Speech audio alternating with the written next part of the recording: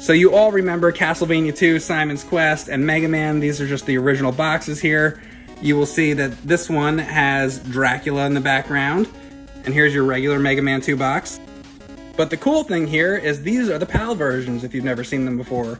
Castlevania 2, Simon's Quest, they took off Dracula because they got sued for stealing the art from Ravenloft. And over here, this is the crazy Mega Man 2 cover, which I think they were going more for the humanized look that they used in the original first Mega Man game on NES. I prefer the version that we grew up with as kids.